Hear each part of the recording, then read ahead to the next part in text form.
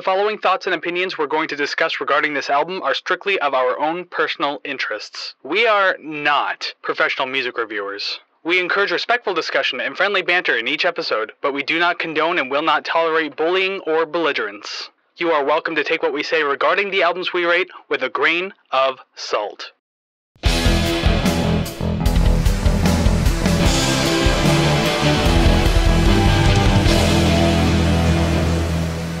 Well, hey there, everybody, and welcome to another episode of the Rate the Record podcast, episode 91. Holy crap. Holy crap. We're like 2 months away from 100. You're always in shock every time I say the number at this point. I think maybe 20 minutes into this episode, I'm not going to remember the introduction at all. So there you go. So that happens every single episode anyway. So it's, I mean, you're just, if anything, you're on brand at this point. Who are you? Where am I?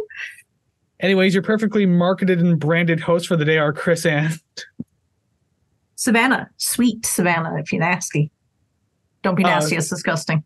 I was going to say, like, that's a whole new direction for you. I don't think you take. We haven't even done an OnlyFans joke in a long time, and you're already bringing that up now. I actually got a new job, so I don't need an Also, OnlyFans. now you are Sweet Savannah. That's like what they call you at work, eh?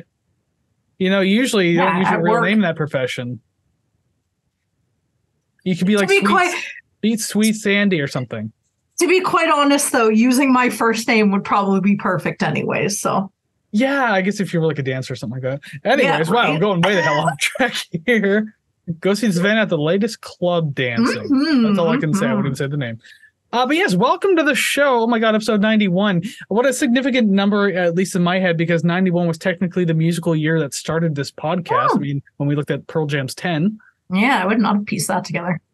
So there you go. 90 episodes ago was an album from 1991. So 91, what a special episode. And so, hey, thank you for joining us today, being a part of this and, being a part of the musical community and everything like that. Truly appreciate it. So if you like what you see and we're here today, do us a favor and do one or many of all the things about the list. Like, subscribe, rate, share, comment, follow. All of those things really do help build us up in like every algorithm, puts eyes and ears on the prize and everything like that. Makes us feel more confident in how much we suck.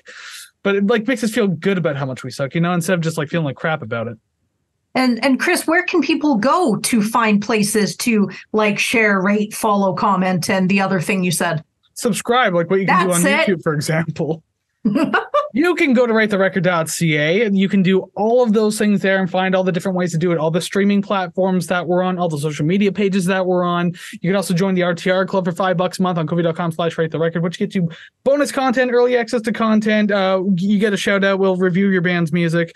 There's probably something else in there I forgot, but you can do that. There's also merch over there too, and you can request albums. All of that at ratetherecord.ca. So one more time, just because we all need a gentle reminder for a third lucky time, ratetherecord.ca. Ratetherecord.ca. Haha, fourth time. I'm not doing the 6 times again. I think I did that like last week. Yeah, no, that's enough. That's enough. We'll backload it before we end. I think at this point I'm just gonna have to like put more on the website just to make it worth people's time to say it 4 times in a row. Yeah, it'll be like one of those 90s websites where it's like every 100th visitor gets this huge seizure-inducing flashing screen that says like, you won $1 million. And then you click it and you're like, oh, I can trust those two. They look like trustworthy people. And then you click it on the website and then a whole bunch of pop-ups and then we've infiltrated your computer. And then all it is playing all of our episodes front to back 24/7 through your computer. That's the worst Trojan horse I've ever heard in my life. Like the whole idea? Okay, I was going to say the whole idea or the fact that it's us? No, well, just, I mean, every Trojan, but the fact that it's like the RTR Trojan is just, I don't know, man. That's I wouldn't consider that good branding, but what do I know, right? I'm very evil. Didn't I say that we're good at marketing and branding like right in the beginning? But anyways, if you've been here before, you know we're not good at branding and marketing. So, hey, welcome back to the podcast. I guess we're good enough that you decided to come back and you enjoy what we do. So glad to have you back. But if you're new, welcome to the show. Remember this face because this is the face of like every product that we have. That's not true because none of our faces are on the product. But anyways, that means you likely don't know what we do here on the show. We do a lot more than be stupid. Each week, Savannah and I will choose an album. We'll discuss it. We'll choose an album, be completely random, whatever the hell we want to, which is like this week, for example. We will do them by request. We've done plenty. We got plenty more. And actually, I think we got one, 2 weeks from now? We got another one. Yes. We got like 2 more after that type thing. We got a lot this season. And we do album anniversaries. We just did Muse recently with their the 20th anniversary of Absolution. We've done plenty before that too, so you can always go back and check it out. But regardless, we will choose an album. We'll discuss it at length from front to back. We rank the songs, and then we rate the record. You nailed it that time. Did I actually? I started. I think I'm done the word rate before you even start, but I can see the hopefulness in your eyes that I'm not going to fuck this up. I was staring at you that time because I know last week you purposely jumped ahead, and I was like, okay, whatever, fucking haha, funny. You're like the parent that glares at their child from across the room after they caught them doing something bad, and you're just glaring. You're like, okay, I think my mom's mad at me. I'm gonna stop now. It's like taking my kid to Boston Pizza and they're making fart noises at the table. I'm just staring at them because I can't yell at them in the restaurant. And just like, just wait until we get home, young man. Yes, exactly. Or just wait till your father gets home. It's like, I am my father. Wait, what? What the hell's what's going on here? Now I'm just confused. I think I just opened a time paradox. Well, anyways, speaking of time paradoxes, this has nothing to do with that because today, for episode 91, we're taking a look at Gob and their 2000 album, The World According to Gob. Now, I understand this one might be a little more obscure. I mean, I chose this album, but if you are a millennial, Canadian millennial to be specific, then chances are you grew up around the year 2000, 2001, and maybe a little later on hearing at least a few songs from this album. So you'll definitely remember things like For the Moment, I Hear You Calling, Sleepyhead, stuff like that. So yeah, that's pretty cool. I mean, I definitely have a lot of memories of this one. I don't have a lot, but I definitely know track 1 and 2. So I mean, I had that going for me. Well, I mean, I Hear You Calling had a great music video. Oh, I vaguely remember them. The zombie cheerleaders on the football field. I would have to watch it again. I know I've seen it. You just watch Much Loud all the time. This would just appear on regular Much Music back in the day, so that was pretty cool.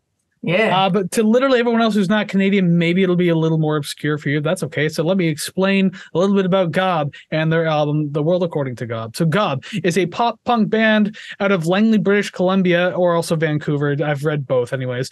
The band started with founding members Tom Thacker on lead vocals and lead guitar, and Theo Gotzinakis on rhythm guitar and vocals. For the sake of today's album, the band also consists of Gabe Mantle on drums and percussion, and Craig Wood on bass and backing vocals. Those first 3 members are still actively in the band, where the bass has changed up to 6 times like to date of this episode. So just a very revolving door position. Although Craig Wood, I believe, lasted the longest, but I can't confirm that off the top of my head. But anyway, the band originally formed in 1993 and would go on to release their self-titled EP in 1994. Through doing various split EPs with other local punk bands, they would eventually release their first full-length studio album, Too Late, No Friends, in 1995, which, by the way, has my summer anthem on it, the song Soda, which is like, I listen to that song the first day of summer every single year, and also the last day of summer, just to kind of like sandwich it all in. It's the best. Almost positive that I've heard that song before. It's only 1.5 minutes long. And it is. Are they in a swimming? Are they in a swimming pool for any of it? A lake. They're riding bikes a lot. There's like a fat dude barbecuing in the backyard and like pouring soda all over the barbecue. I think I know that song. Yeah. It's an amazing song. It's my summer anthem all day, every day of the summer. Oh yeah. So Gob would begin making the rounds of small tours until they released their second album, How Far Shallow Takes You, in 1998. Once 2000 rolled around, they released their most prolific album to date, one that would give them oh Jesus, I swear to God, my eyes just crossed right there. One that would give them vast radio exposure, mainly, what the hell is that? Vast radio exposure, mainly festival sports. What the fuck does that mean? Okay, many festivals, and they also did sports media as well, because they had their songs licensed out to movies, TV shows, and video games, as I said. Wow, I was terrible at writing that. Anyways, The World According to Gob was released October 10th, 2000. So actually pretty close to the point of recording this. Through Network Records. The album was produced by Neil King, who has done work with The Smiths, Primus, Green Day, Rancid, Joe Satriani, Jimmy Eat World, and many more. The album received mostly positive reviews, including a 4 out of 5 by Alternative Press, 3.5 out of 5 by Sputnik Music, and a favorable review by CMJ New Music Monthly, which I think is the Canadian Music Journal. Yeah. But those easy to please folks at All Music only gave it a 2.5 out of 5. Actually, sorry, 2 out of 5. 2 out of 5. Dang. Okay. Well, we found something they didn't like that much. Yeah, that's a solid C right there. Shit. This is one of those things where it was a pretty strong friendship between us before, but then it's like as you age, you kind of like gradually drift apart from that friend. That's right. What All Music is at this point. We call them acquaintances at this point, but yeah. But now they're just so easy to please. Obviously, you're leaving them on red while you're calling up Entertainment Weekly. Yeah, because at least they're the B tier enthusiasts that we can get along with. The album only managed to get gold in Canada, and that was actually about it. I couldn't find any official information, but the single I Hear You Calling essentially put the band on the map with vast radio play. I know I've heard that in many different games and everything like that. As I said before, the video was super cool and everything like so. Yeah, that one essentially sold the album. It did well in the charts, and yeah, the other singles of the album include For the Moment, That's the Way, and No Regrets. Interesting. It was a little harder to find information on both these things because even the Wikipedia articles on them are like small and there wasn't like too much information about the band either. So kind of just had to piece things together as I went. I have one tidbit from the singer. He's in Sum 41. What, like Theo or Tom? Tom. What does Tom do? Guitar? Yeah. He replaced Dave when Dave left and then stayed in when Dave came back. So I believe that they're a 5-piece now. Well, although I guess it can't be recent though, because I know that like Sum 41 was just starting a tour and Gob is on tour with Billy Talent right now, or that might have just ended, so I don't know. Wikipedia says that he joined following Dave's departure in 2006. That was a while ago. But then when he came back in 2015, Tom ended up staying. So hey, that was kind of cool. And now Derek Whitby or Wilby or whatever his name is, he's in the hospital right now, I think. Oh, is he? I think he has pneumonia. Oh, shit. That's not good. So that's very unfortunate. Good. Hopefully he pulls through. We've never done the Sum 41 album. We're going to have to do that eventually. Yeah. But for now, for the moment, we have to start the Gob album. So song number 1, For the Moment. Okay, so my third note here, you've already mentioned, so I'm just going to get it out of the way. Has to be on a skateboard or snowboarding game soundtrack somewhere. It's a simple song. It's very fun. I think it's a great intro to the album. Great intro to the album, and also like I could see this as being like a good concert opener too. Yeah, because just like that intro alone, I can see the crowd getting hyped because it's just that like that guitar loop with like the hi-hat cymbal just kind of going for like a good 20 seconds or so. Yeah, I can see that going for like a minute solid in a concert opening, and just kind of like people getting amped as the stage kind of like fills with like a bit of smoke, and then boom, the guitars kick in. I think that'd be great. He'd be a pretty good stage producer with that. I have ideas, and I also like. I would love the idea of performing like a light show for a concert, but the problem is like I don't know the first thing about that kind of stuff. Do you know who does a really good light show? You? Steven Wilson. No, he doesn't do it. He has people do it for him. Oh, of course, of course. You're like his light show is good. He must not have had any hand in it whatsoever. Pretty much. And I actually just read an article recently about how he's like essentially begging people to give Porcupine Tree credits. Like, I'm not the only one. I don't boss them around. I'm like, I can tell. Yeah. Wikipedia says that Porcupine Tree started off as a Steven Wilson thing. He can't rewrite history, man. No, he can't. Can he make new history when he's on his own? I will insult him all day, but we have to talk about Gob. Yes, please. Let's start. You're the one who brought him up. I know, because I like rubbing it in just a little. I'll just tear him right back down. That's fine. Mm-hmm. Kind of a blanket statement for the album, although it doesn't really necessarily stick for the entire album.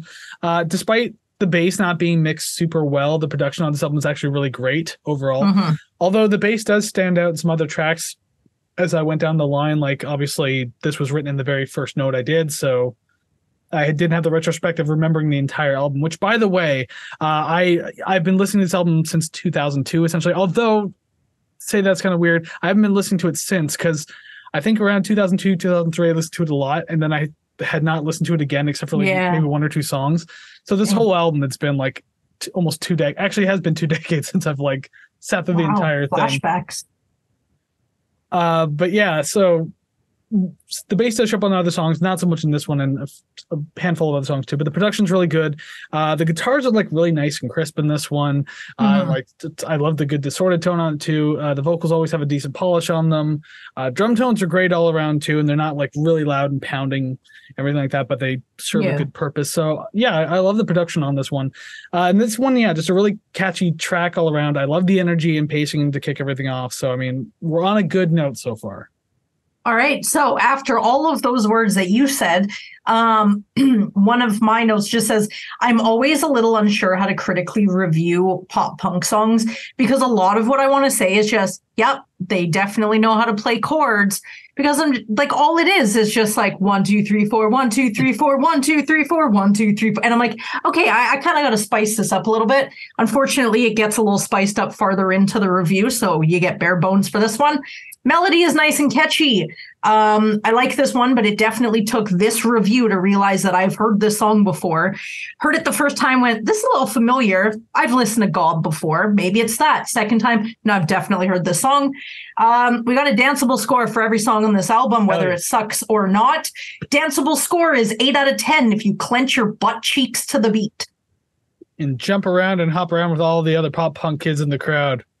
Well, I mean, if you're clenching your butt cheeks, you can't really jump unless you're like propelling yourself. But I mean, to each depending on how you jump, you might have to clench to get that like little extra inch, That's true. But can you use your whole lower body and leap up? Now I'm just imagining jumping up and down like a pogo stick and just clenching your ass cheeks. I was imagining you're gonna be like, hold on a second, camera goes off, but you leave the mic on, and I just hear like loud thuds. Oh my god! I'm just like, oh my god, she's trying it.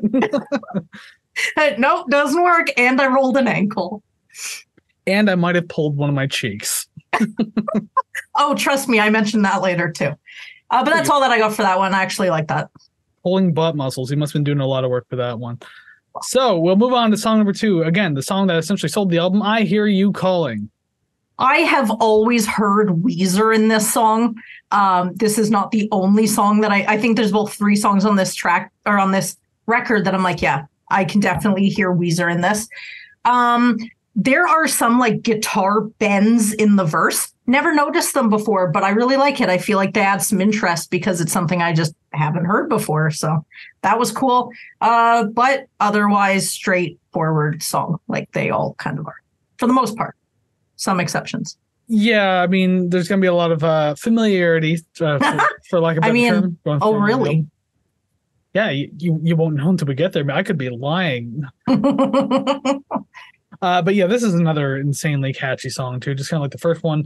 Like every melody feels like fun and memorable in its own way on this one. So maybe that's the nostalgia kicking in, but I just generally like the way this one sounds. Yeah. It's just a well-written song overall. Interesting choice to have like a guitar solo play like the lower octave too, like the one that happens towards the end of the song, like in the bridge, I guess. Mm-hmm. Yeah, like because usually you always have guitar solos like in the higher end of the guitar and everything like that, but like this was like a lower one, kind of like where the power chords are being played, and I really like the tone of that actually. Like it felt fitting, it felt different, so it was interesting and it actually sounded cooler. So points for that too. Mm-hmm. The fuck does this mean? I guess I had mentioned the vocal melody. Yeah, for the last song, because I put, again, another good vocal melody. And even though the choruses hold the hook, the verses sound pretty good as well. It doesn't feel cheap to just repeat the chorus for the bridge solely because I don't expect much from any band that classifies themselves as punk in any way. And it gives me very similar vibes to the first track. It's really just borderline generic rock. Not a lot of pop. Well, maybe pop. Not a lot of punk yet. But it does sound like very digestible pop rock. And I'm not surprised that this was picked as a single. Out of all of them, if I had no idea, I probably would have picked this one first. I think for the moment definitely has a more punkier feel than this one. Yeah, this one feels like a rock track, but like for the moment was like kind of like a straight shot fast track and like a more aggressive vocals and everything like that. So it definitely felt more punky. Oh yeah. But very poppy in the sense of like the composition's like straight down to a T. Like this is how you write like a catchy hook. Yeah. I do have a sorry, continue. Also, I was just gonna say there's nothing wrong with that because obviously it just sells the record. Yeah. I just have a danceable score. My last thing, 9 out of 10 danceable, because the chorus is a nice little dance break to catch your breath because you're 35. Why did you think you could move like that? Psych, you thought. Right? And that's the whole jumping in the air. Like I might roll my ankle, twist my knee. Who fucking knows? If I remember, I was gonna watch the video coming into this too because like I had remembered about the zombie cheerleaders on the football field and the band's performing, and I think they get torn apart at the end. I don't remember, but I think the zombie cheerleaders do part of the Thriller dance. So you can always do the Thriller dance of the song if you want to. If they could, you can too. You know what? That is true. Thank you. You can do anything you put your mind to, but if you're too old, then maybe put your mind on something else. With that piece of optimism, we'll move on because I have no regrets saying that. And song number 3, no regrets. The puns are back, baby. Oh, God. So the drums at the beginning definitely give me I Want Candy. I was trying to sing it. It definitely did not turn out that way. No, not even close. Yeah, no. The beginning definitely got that for me. I was actually not sure what song I would rather hear. And it starts to feel and sound like one of those, I'll pretend I'm from Boston, but really I just want a reason to have a fiddle in my band songs.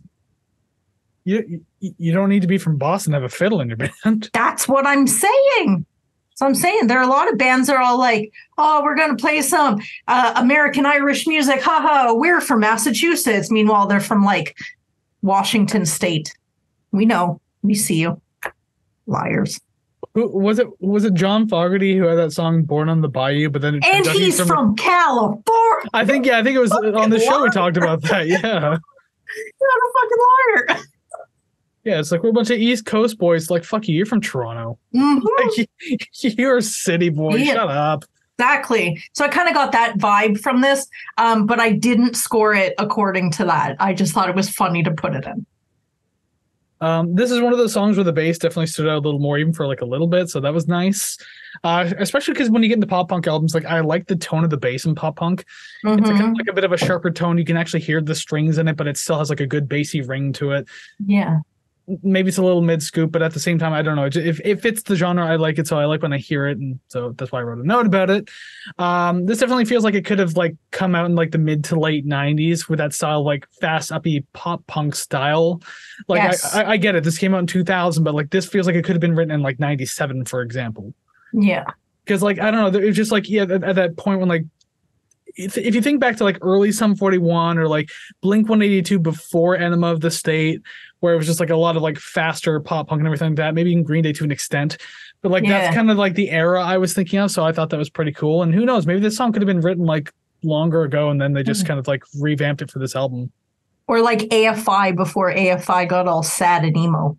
Didn't they used to be like a hardcore band? Yeah, they were like a punk band.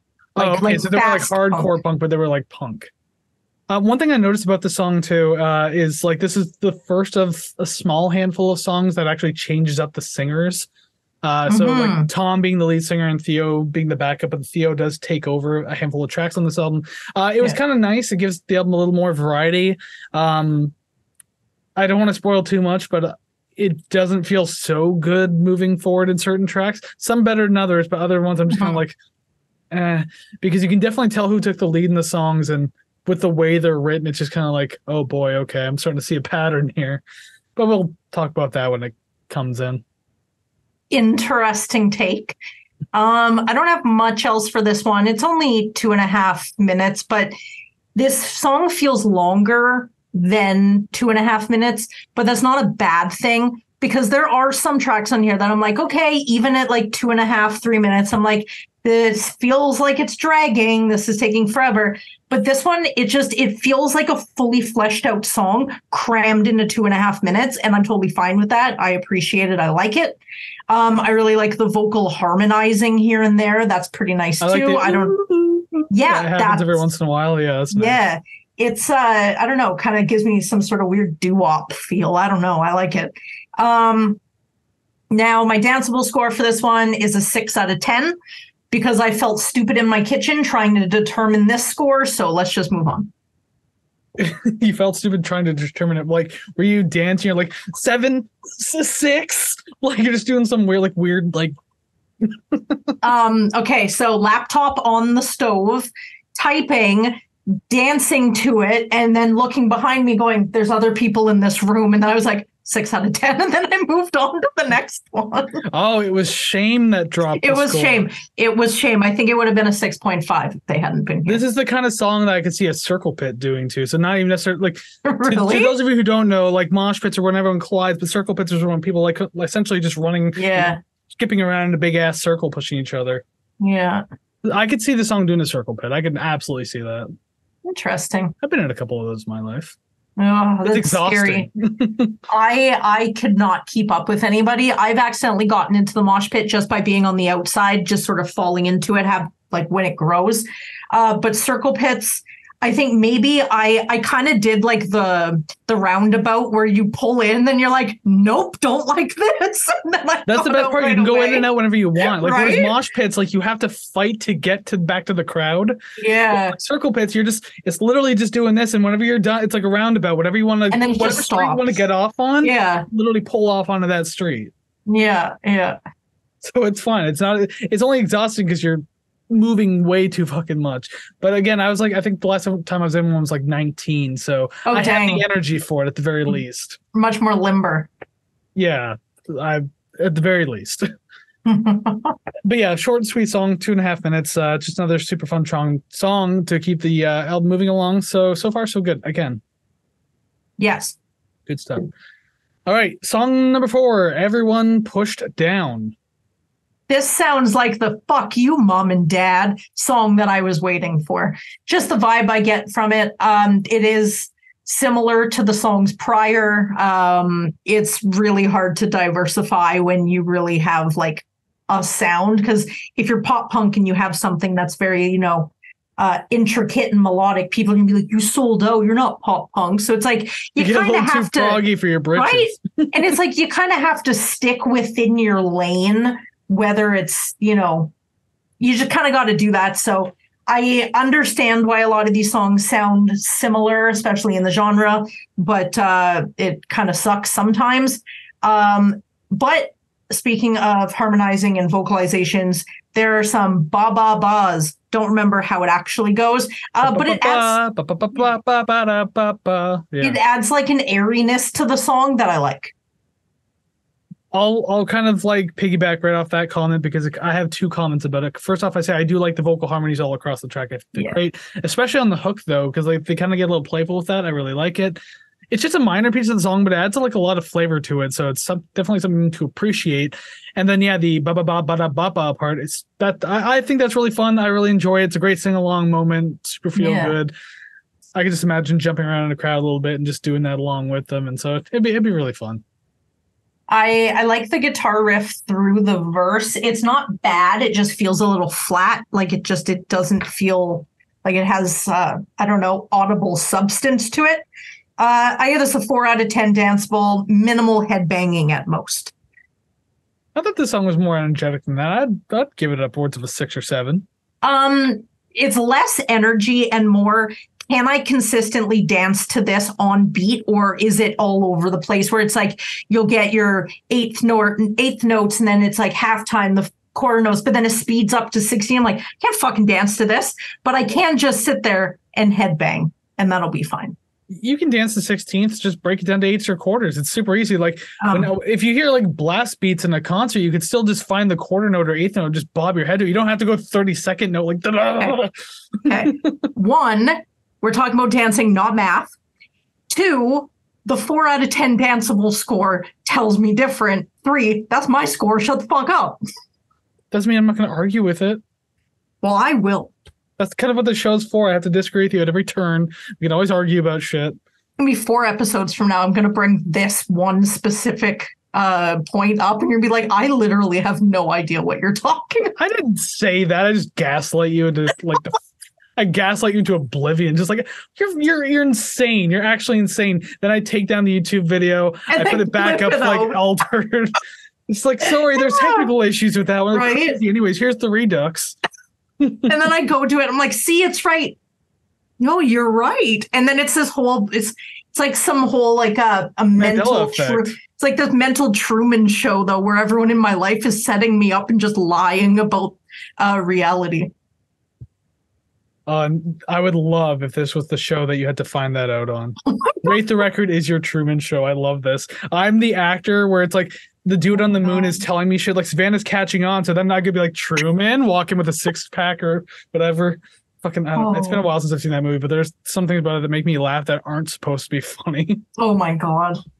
Just the dude panicking, kicking his way into the house, and then just opening the basement. Come on, buddy, wake up! I got a 6-pack. He's like fucking tearing apart the basement. I'm just like, God, this is dumb. I like it. Oh God.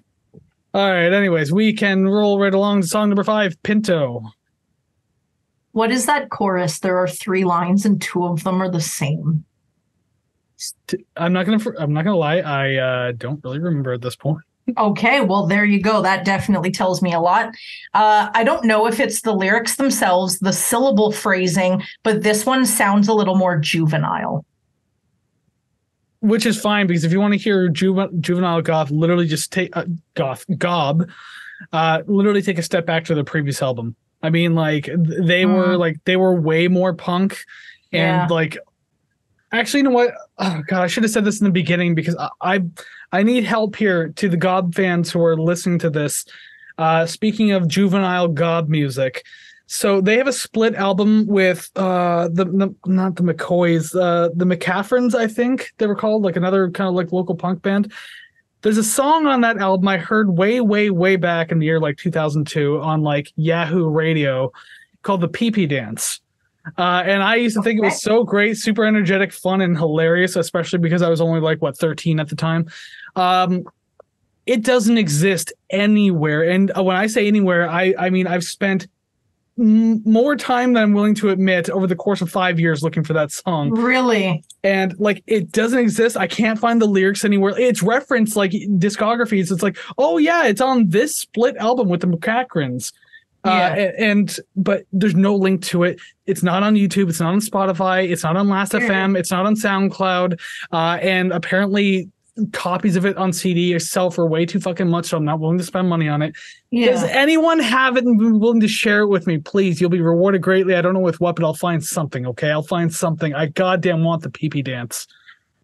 I can see how a band being called Gob, just my 2-minute searching while you were talking about that, it's really hard to find anything unless you add a bunch of qualifiers like band, music, Canada. Holy shit. Yeah, just get the definition of the word gob. It's probably out there, but it's like hidden so deep. There are websites I'm not willing to click on that might have a link to it, but I'll tell, that's the thing though. Like, these are some pretty shady, like not even any Angel Fire or like Tripod Lycos websites from like the year 2000. Like I can't find it, and it's frustrating. Like I know when I hear it again, I'm not even, it's gonna be like, oh, I'm glad I heard that, but I'm not like super stoked, you know. But like I have to, it's like that itch you have to fulfill. It's I need that one last hit, you know. Just do it. Interesting. All right, well, I like treasure hunts, so I will. If you found it before me, I'd be frustrated. There's someone out there with like a rough copy of the CD because they were at a gob show in *97 or something like that. It's got to exist. I like this. Gives me something to keep an eye out for. Yeah, good luck. Good luck. Thank you. But yeah, with Pinto, as I said, it's funny how I mentioned that the chorus itself isn't super memorable or anything like that, because like I obviously don't really remember what it sounds like at this point. Although if I heard it, I'd be like, oh yeah, that one. But one of my notes is, it's literally my last note. It just says short, energetic, decent, but this one gave me nothing all that new to grab onto. That's probably why I'm not remembering it too much. Yeah. But again, the energy was there in this one at the very least, so that's nice. But it's not as exciting as like previous tracks. So that's maybe why it's not sticking to me so much. I don't know, because again, like the whole familiarity of other songs is starting to kick in by now. Every song title I'm looking at right now is replaced with "I Hear You Calling," so I definitely understand that. For this one, I only have a couple other ones. Positive, solid drum fill after the bridge. Really like that. I really like the surprises that the drums kind of offer pretty much this whole album. There are certain songs they don't really shine, other ones. I really like the drum rolls and the little drum whatever sequences, the riff roughs, whatever, who cares? They fit a lot into 2.5 minutes with this song, and it is 90% danceable for 89% of the song. Oh, okay. So is that like a perfect 10 out of 10 then? I don't know. I told you it's not math. Yeah, but 90. Well, you can't do that. You can have 90% of an 89% thing or whatever the hell you said. Yes, it's 90% danceable for 89% of the song. Oh, because there's part of it that's a little slower. So don't really want to dance during that. God damn. Now I'm going to get all like weird about it, want to solve that math thing, even though I'm terrible at it. But I'm bad at math, but I like trying to figure it out anyways. And then like I'm always off by like X amount. I'm like, well, at least I tried. I am bad at math unless I literally have the formula right next to me. And even then I don't understand what it is I'm doing. So hey, remember middle school when they told us that, oh, you're not going to have a calculator all the time. It's like, bitches didn't even know about our smartphones. Right? Oh my God, you guys are so stupid. Now every now job. Go ahead. Now your school districts are handing out iPads. Who's the real chump now? Yeah, exactly. We used to like computer class, but now they just have iPads all the time. Right? They don't get to sit there and play Mavis Beacon typing. They don't get to play Mixie's Math House or whatever. Math Circus. Sammy's Circus, whatever. No, Science, whatever. Sammy's Science House. God, I don't remember Millie. Mathville 1, 2, 3. I remember Mathville 1, 2, 3. Yeah. Did you ever play Midnight Rescue or Treasure Mountain? Those ones were my favorite. I don't recall. No. Yeah, just Google it. I played some weird Mother Goose game that was like a kind of like a side scroller, weird like old pixely graphics type thing. It was strange. That was like back in the mid to late 90s. Nice. I love that stuff. I love watching people play it now. It's nostalgia. And I'm like, I'm watching an adult play a game for a child. This is weird. But sometimes, depending on how it is, it's either just good for nostalgia or good for a laugh. That is true. Or good to learn math. Have we run out of things to talk about with God? Because I mean, we've gone way off on a tangent. I think so, and we have like 6 or 7 songs left. But we have so many notes to go, and I actually have things to say. I actually have one more for Pinto too. I didn't even finish. You had mentioned like the drum fills and everything like that after the bridge, but during the bridge, like in the middle of the track, the bass and the tom drum work, super cool. I really like that. Like anyone who's been here on the show before knows that I'm a whore for the tom drums when they're like used properly and like building atmosphere and everything. That's super cool. So I love it here. It's a small part, but like at least it's something new and interesting to go on, and a song that sounds so familiar to the others. Yes. So I appreciated that. I like that. Overall, again, though, just nothing really to grab onto in this. I understand that. My same words are coming up quickly. Just before we move on, I'm having my own Mandela moment. Did you ever have your eyebrow pierced? No. Why do I remember you with your eyebrow pierced? I don't know. I always wanted to, but no. I had my lip pierced, but that's it.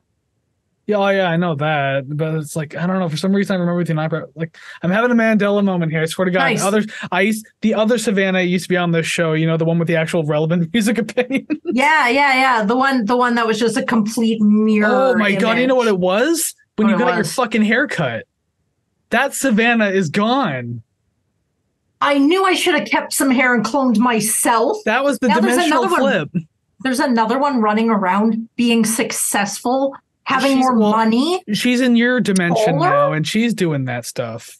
Yeah, but she's doing all this stuff. She's probably taller, longer hair. She's 6'5" and her hair is 3 foot. I want to be her. Well, you got to do another dimensional flip, but I don't know how you did it in the first place. All right. Tape hair to my head. You're looking for that, Savannah. We're looking for California. Song number 6, Looking for California. Okay, so this one took a couple different listens, different times for me to actually kind of appreciate it. Because I felt a little fatigued coming off the last one where it's like, okay, a lot of these songs are starting to sound the same. But this one caught my attention, I think maybe the third listen, because the first couple, is very passive, kind of get familiar with the album. And then the third and fourth listen for me are when I really start to pay attention to it. And I don't think I've actually really heard a 3-minute song being split into two discernible sections. Like, sure, I've heard like 10-minute songs that are split or 7-minute even, but to do that and not have it feel weird or clunky, I actually really like that. With the ending, actually, I felt it was like a little anticlimactic. Although I didn't really know what to expect out of it, but at the same time, I don't know, it felt a little different. I do like how it like slows down to eventually fade out, but it didn't feel like the right step to end the song. But I mean, I'm not going to wear my producer hat and tell you how to end the song because I don't know. I would just say do an abrupt stop, just fuck people up. But I mean, this fucks people up in its own way, right? I mean, it just completely changes the mood of the song, so why not? But just like No Regrets, this one has that like late 90s pop punk vibe, definitely going strong here. So once again, really appreciating that kind of sound. I dig it, especially because I think before, like I listened to this album like 3 or 4 times coming into this review, probably 3 times, I think. And before I did, the last songs I had listened to before starting my listen of this album was Damn It by Blink-182. Okay. So it just has once again like kind of like fast like pop punky style to it and everything like that. So yeah, I had that in mind. I was like in the mood for it. So when I hear a song like this, it actually like, enhances my experience a little bit, but I wasn't biased about it. I didn't let it affect the score. The score is as it is. But yeah, other than that, like no real lyrical analysis on this album, although it has some darker messagery all around. I think the last song's about sex. But like this one is just this is just a song about civility and everything like that, and just like trying to find common ground with people. And God damn, is that relevant in this day and age? So I appreciate the message behind it. I had to delete X off my phone because of stuff like that. It's just like anybody that the app? I was just like, I thought you were like anonymizing. Twitter, FKA Twitter.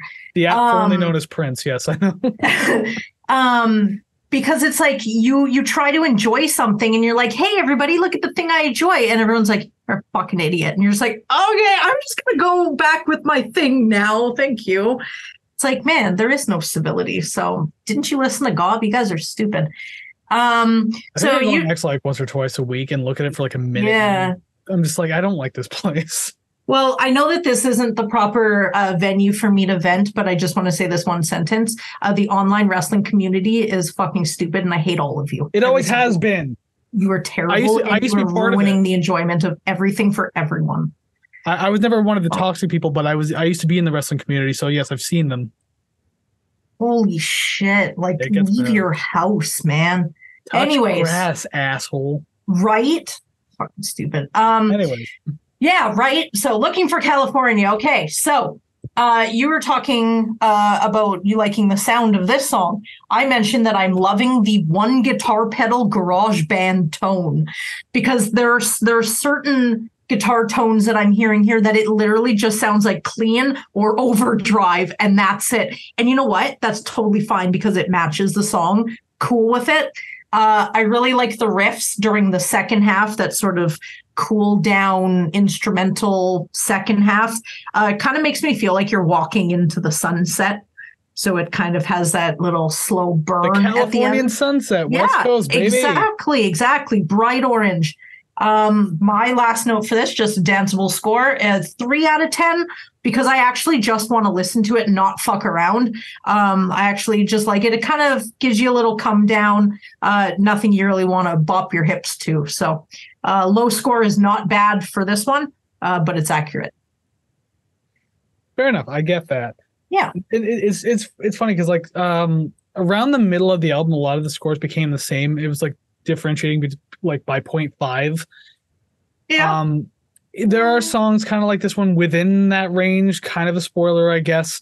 Yeah. But just like it was so hard to know where to put it because when you have several songs that are like, for example, if you have like a bunch of 10s, for example, like how do you know which one goes first if you love them that much, right? But like even if you're at something like 8.5, 7.5, something like that, it's like because I like this song, but then it's like I feel like it should be higher on my list, which we'll find out later. But like, I don't know, it's one of those weird things where it's going to appear a little lower because everything's the same. Like the scores are the same. You just have a bunch of fives. You had to organize them all. Yeah, imagine I hated the album that much. Oh my God. That would be terrible. Okay, song number 7. Moving on now to Sleepyhead. We're on the second half of the album now. So is this their version of Adam's song? I mean, I guess. Oh wait, It's like when did all Adam's I song hear. come out? 1999. Oh, did it? Yeah. Does that Take Off Your Pants and Jacket? I don't know. Probably. I don't listen to can't- Blink. So I know those two albums, Enema of the State and Take Off Your Pants and Jacket, were like the two huge ones, and I know that song came off one of those albums. The former Enema of the State. Oh, okay. That's also like What's My Age Again and everything like that. Yeah. Yeah, I guess a decent comparison. Because yeah, Adam's song is still has life to it and everything like that, although it's like more serious subject matter. I probably should have broke down Sleepyhead and like kind of looked into the lyrics a little bit. Yeah. Unfortunately I didn't, but it feels like it touches on something a little more serious at the very least. Yeah. My second note after asking you that question is, so far, yes, it is. I feel oddly melancholic listening to this, like I was just dumped. Definitely more emotional than the punky stuff I thought I was going to hear more of. And I really like the drum work at the beginning. The deep tone was very nice. Oh yeah, like more of the tom drum stuff and everything like that. Yeah, another good I'm use starting of to see that. what you're on to, because every time I mention it, you're like, that's the tom drums. I'm like, okay. Might be onto something. Usually now. you get your kick, snare, and your cymbals and everything like that. But like, I mean, the tom's coming in for like a lot of fills, but when you can actually incorporate it as being part of like the verse or the chorus, like that's when it really sticks out to me. Where I'm just like, okay, damn, like you're using like your actual drum set, not just like those 3 pieces, you know? Yeah. You're not doing like the Meg White thing where you only have like a 3-piece kit. Yeah. But yeah, like I do like the slower pace of this track too, as compared to some of the others that we've been getting so far. Yeah. That and the energy like isn't super high in this one, but again, it's still there.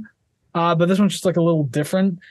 This I feel like this possibly could have come later in the album too, but yeah, part of me is glad it didn't, just in case it might like I might get too fatigued and I hear something like this. I'm just like, okay, whatever. So I don't know. Maybe this was the appropriate spot for it.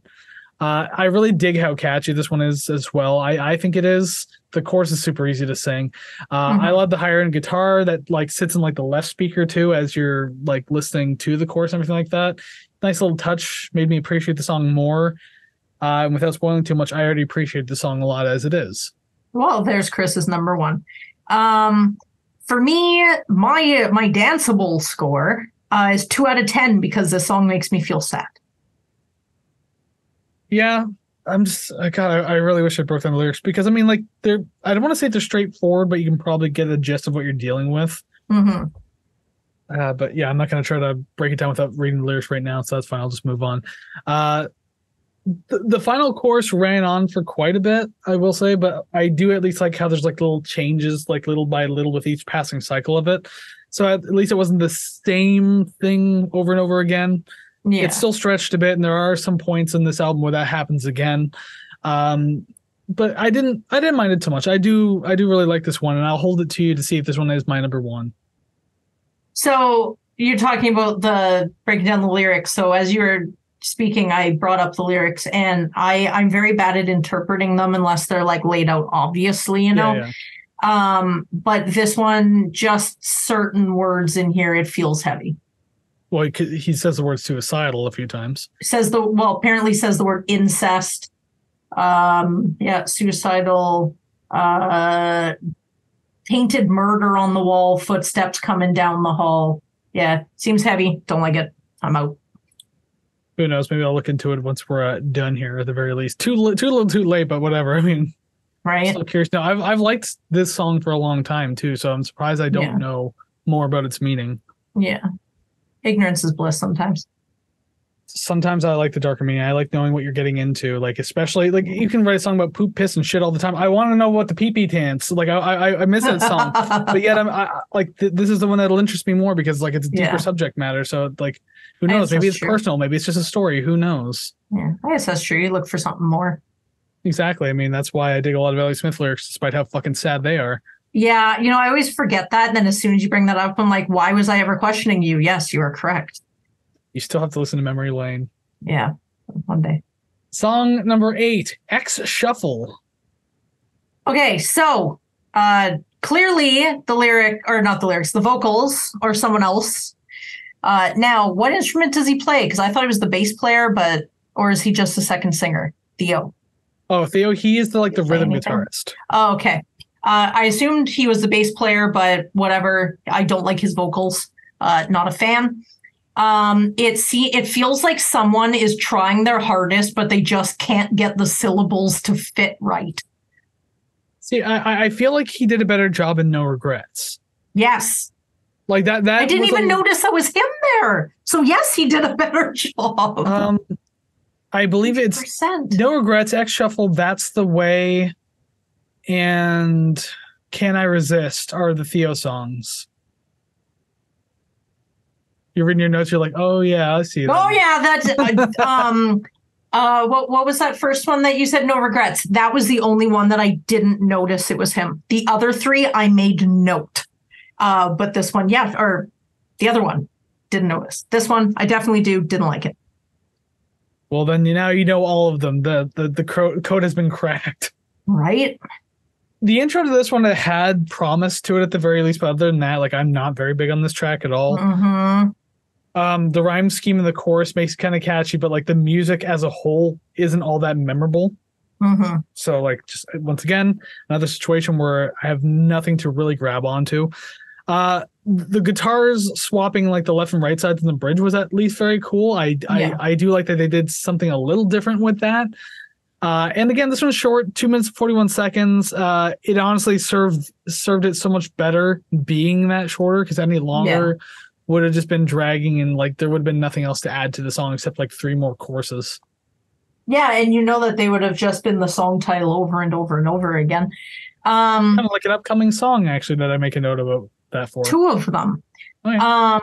The guitar riff and tone give me hopes that went unfulfilled is kind of what I'm getting from this.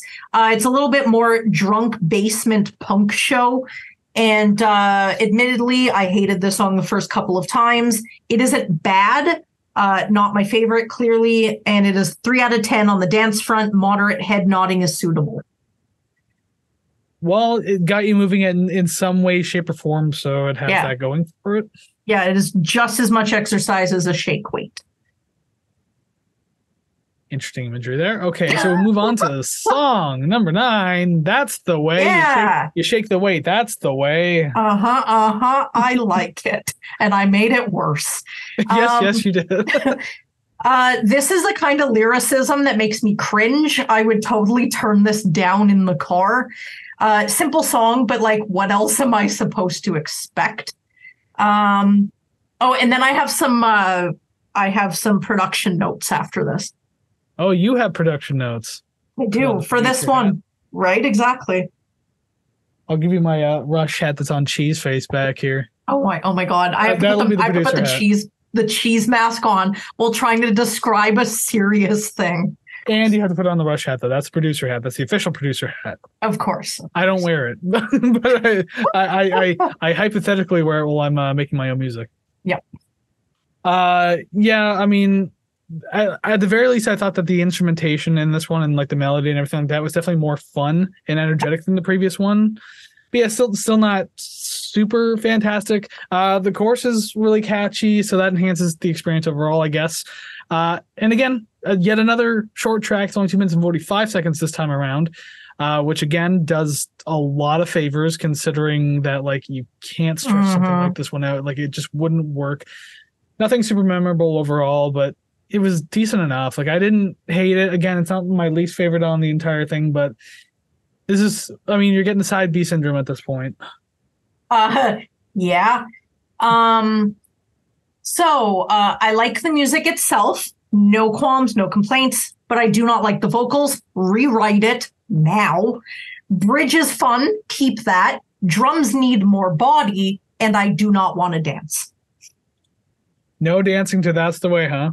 No, fuck that. That's the way. Dun, dun, dun, dun, dun. That's the way. See, I'm doing it. I feel like after moderate head nodding, I got a little bit of vertigo, so I just had to sit this one out.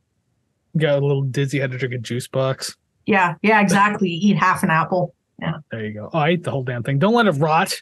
Don't let it turn I used to eat the core, and then I realized how close I was to choking so many times. Wait, you would only eat the core? No. I used to eat the core because I used to do a lot of like walking to and from work. So I would eat an apple on my way to work, but instead of chucking the core, I would just eat the whole core, spit out the seeds, spit out like the top and the bum, and then that's it. So I could just throw it into the road and it wouldn't matter. I was gonna say, careful. Those apple seeds have like traces of cyanide in them. Yeah, right. Although, granted, I'm pretty sure if you eat the seeds from an apple, you're not going to get sick. You probably need a lot of apple seeds to get sick. Oh my God. Well, if I ate them, I would make sure that I bit them first, just for slow release, kind of like Tylenol. Also, if I'm doing that on my way to work, I feel like I'm doing it for a reason. So. Then again, like you just said, you got a new job. So I mean, like if you hate yourself so much already at this job that you're already thinking about biting into the apple cyanide pill. No, I haven't started yet. I start next week, so we shall see. You're already talking about cyanide pills. You're already on the up track right here. Moving on. You haven't missed a day of employment, have you? Oh, so many. When's the last time you had a job? I don't know. It's been so long. Song number 10. God. Oh my God. Long. I don't like how that works. They've actually all worked so far. It's good. So you took a little bit of time off just so you could write down some really good ones. I bet you have like an album 7 weeks from now and you have all of your introductory puns for the song titles. Oh, I wish. You just sit there and you're like, I'm gonna get her. And then, like, someone comes to your door and says, Kris, are you sure you're not going to go to bed? You're like, no, I got stuff to do. And you're writing all your chicken nuggets already. Leave them at the door. And then I forget they're there. And then I piss into a Pepsi bottle because I don't get up to go to the bathroom. Oh, c'est la vie.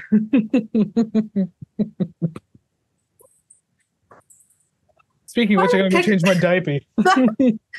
Picture is vivid as fuck.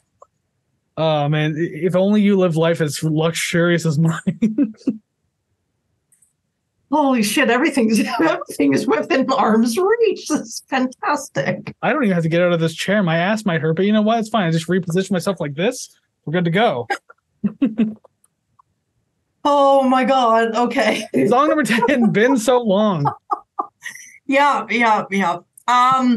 So I know that we had mentioned and alluded to it earlier in the show, but I can tell these songs apart, but are they really any different, to be quite honest? I don't really mind the verse. I hate the vocal layering. Oh, this is just me being like super picky, like whatever. But I hate the vocal layering because it's just a doubling of the verse lines. It doesn't really add much. It's just like an echo sort of thing. That was whatever. That didn't add much. It has been so long. Okay, but I mean that being the entire chorus makes this sound so goddamn long. Exactly. It's been so long since I've heard another song pop up. Jesus Christ. Only 3 minutes and 13 seconds, too. It feels so much longer. This is one where I mentioned, like the hook is like kind of over repeated in the second half of the track. It's like all you hear towards the end and everything like that for a long time. I mean, as catchy as it is, it just doesn't hold up as well as the other choruses and hooks, especially being repeated so often. So, yeah, it wasn't super duper hot on that one. I do like the pickup and pacing in the song at the very least, especially at this point, because the last few tracks definitely had a bit of a slowdown as compared to this one. Yeah. So at least some of the energy came back. That's what I liked it for. And I mean, that was kind of my only 2 notes is 3 minutes and 13 seconds. And I mean, again, feeling a bit like other tracks. So it's one of those situations where you're like, wow, what do I even say anymore? Yeah. I'm like 1 note away from writing more hedgehog facts. I do. I do have a bunch for this. I got some production notes. I have some comparisons, so I'm just going to run through mine if you don't have any more.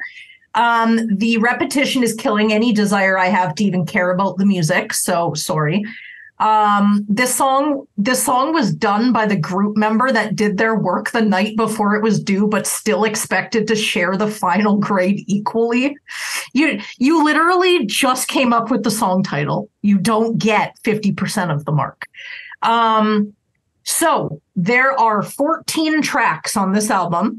And even if you were so superstitious that you didn't want to cut this song for a 13-track album, I could definitely find you one or two more that you could cut to bring it down to like 12 or 11.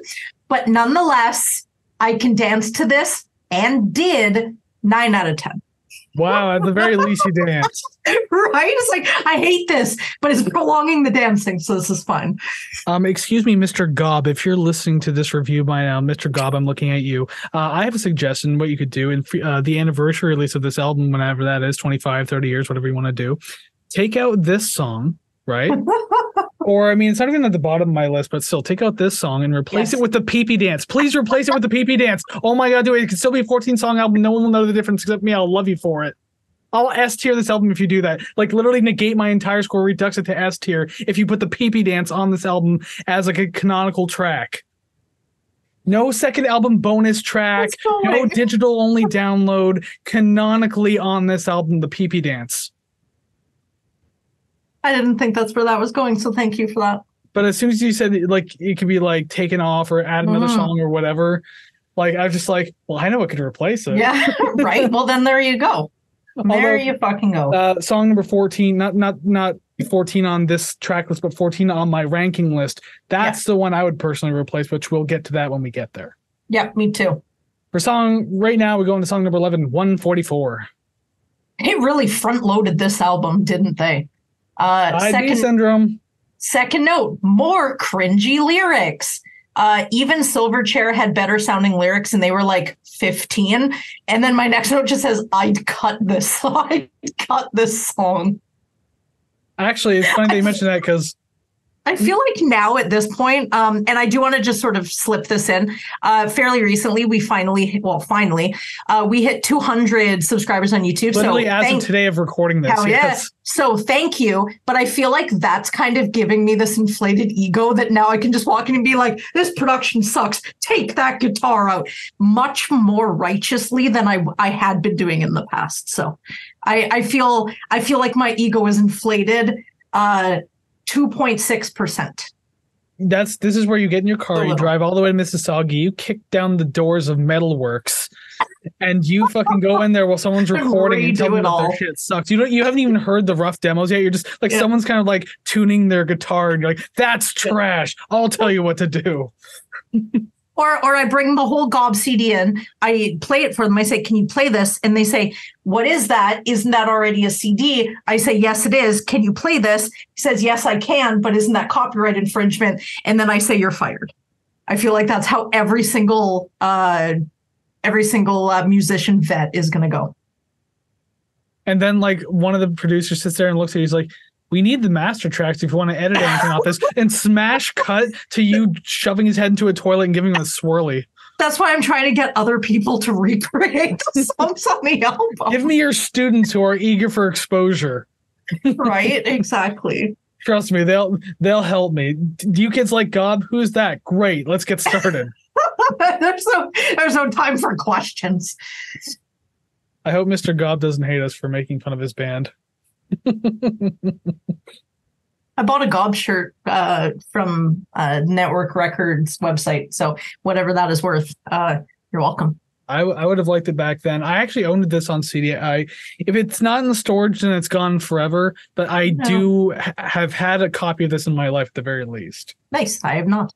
I should have said that at the very beginning, not 11 songs in.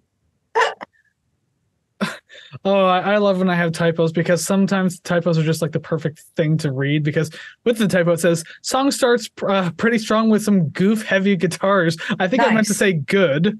Nice. No, the F and the D are right there on the keyboard. Yep. No, there's no goofy guitars in this one. I like the good heavy guitars in this one, so I was definitely more interested by it at the very least. I liked it. I thought the verses were cool too. I love the work and like the emphasis on the bass and once again the tom drums on this. You put it in the verse, you implemented it well. It sounds nice. Of course, it's going to catch my attention. it gives it like the song a much different atmosphere too. No, I don't want to say much different, but a different atmosphere, and I can definitely get behind it. So this one being on side B feels good so far as compared to some of the other things I've already heard. Good. I don't like that much. Well, as much as it feels like you might. This song sounds like it could be on MXPX's 2003 album, but it's like maybe 78% there. Maybe if they let this stew for 3 years, it would have been better. Not danceable, at least not in a way that makes sense. Dancing doesn't have to make sense. It's you can do interpretive dancing, you know. It's like the like you as in like the royal you, or like me, because no, I cannot. Yes, you can. Just moving around spastically can be interpretive dancing. No, that's a seizure. That's interpretive dancing. That's called the emergency. So say, why did I end up in the hospital then? It's just very like sploinky music at that point where like the music's way too fast and like a lot of pizzicato violins going. You're sitting there like, oh, like I'm not. So am I having a seizure or am I getting electrocuted? It depends on what your seizure looks like. I don't know. A lot of people have different seizures. Some are more violent than others. Fair. I can say I've never seen my own seizure. But yeah, that's all I got. Excuse me. I only have one other lyric. One other note, and it has to do with the lyrics, is what I want to say. Because I think you mentioned something about like cheesy lyrics or something like this in this one, or corny or whatever. I said cringy. I said cringy, even Silverchair had better sounding lyrics, and they were 15. I think that's all I said. Yeah. A single line towards in the song where it was a kind of a head scratcher. I want to be with you, and we'll be together. Man, redundancy sure is redundant, isn't it? Yeah. Like, well, it's like they had to fit something in. Okay, and you know how many words are in the English language that they could have used but didn't? Yeah, but they chose been so long, but don't put a lot of faith in this. It's one thing to have a hook like that, but this isn't a hook. This is like literally just a line, and like that you could have was me. I want to be with you, and we'll be together. It's like, well, yeah, if you want to be with them, that indicates that you'll be together. You don't have to say the second part. Some of these hooks are razor sharp and they're actually hooks. Some of these hooks are made out of pool noodles. They're not really hooks. They're just something that you might remember. Maybe. Some of them you'll float on in the pool, yes, and then other ones you'll have put to the skin of your back. You'll hang from the ceiling while listening to Typo Negative. You should do them. I really like them a lot. Not really giving anything away, but I think you actually had that one point on the schedule, but then took them off. Yeah. I wanted to do one of their early albums, and then I actually want to just do the one that I really like. But some of the songs on there, I'm like, I like these a lot, and I don't want to hear anybody shit talk them. So I took it off, and I was like, I don't know if I'm mentally prepared for this. So hey, you got to do it eventually. Like depending on how long the show goes, you're gonna have to do it eventually. Well, it's on the docket. I mean, I have like 4 or 5. Maybe 6 of their albums, so I got a lot to choose from. Yeah, well, I mean, we have a long list of albums, so you got to fit it in somewhere if you really want to. Yeah, between John Mellencamp and Bob Dylan Part 2. Let's do Bob Dylan. I had to give you something, you know. Okay, we're getting close to the end. We're almost there. Song number 12, Can I Resist? And it's not even a question. There's no question mark. Just Can I Resist? Yes. I hear Weezer in this one too. Like keeping the vocals off time a little doesn't add a cute charm. It makes it sound so messy because everything else is so polished and shiny. I scored it accordingly. And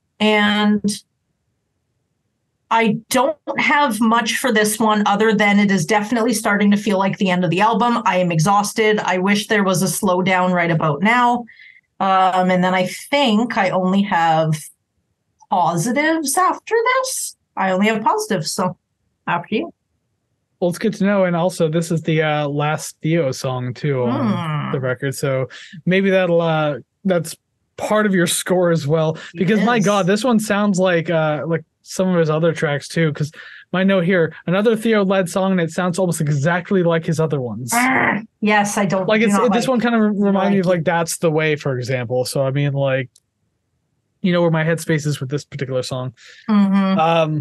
I honestly found the vocal melody and structuring kind of annoying in this particular song. Yeah. The chorus improves on it a little, but still, oh my god, it's just got like a lot of air wanting to come up. I'm trying to stop it from doing something too gross live on air. Yeah, and I'm not sure how a 2.5 minute song, quite literally 2 minutes and 30 seconds. I don't know how this felt so long. This one actually really did feel so long. Maybe it's because this feels like a handful of the other songs we've already. Oh my god, yes.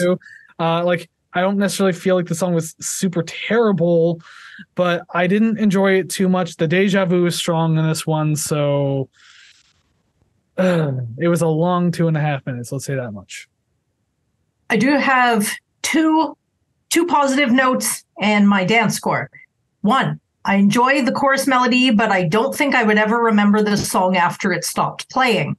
Sick guitar solo. I like that, but do wish it rang out longer. Be a badass. Don't hold back. No dance, only toe tap. It's in Russia. Dance. In Russia, toe tap, dance you. Oh. Those were a bunch of words, yes. You could have just said toe taps you. You could have just said that. I could have done a lot of things that I choose not to.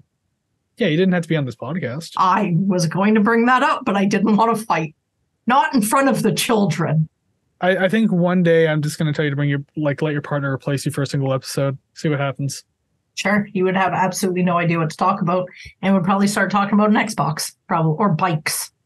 I'll just constantly cut him off and like ask for his opinion on things. Like, listen, I didn't even listen to the album. I'm just like, well, then I just tell him to interpret the song and how he feels about it just by the title alone. That's how you get really interesting about it. What do you think about this song? I don't know. Sounds like it probably sounds like rock. Is it because the song's called The Rock? Yes, it is.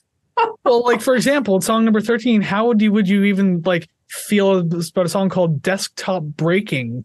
Office Space. I was going to say, considering this is the year 2000, so desktop probably felt like more of a different meaning than we would know it as now. Yeah.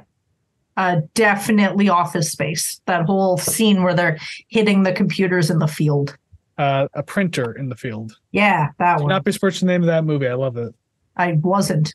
I was trying to prove that I've seen something cool. But that's not a desktop. It's like literally a standalone printer. Whatever. Everything was gray. It all looks the same. I guess. Anyways, 13, Desktop Breaking. Go ahead. Because I only have 2 notes. Okay, well, I got more than that. Actually, you know what? You go first because it looks like I have 7, but I'm not going to pre-read them, so I don't know what they say. 7. I have 7 for the next song. Jesus. Nice. For the ending of the album. Mine are all just witty quips.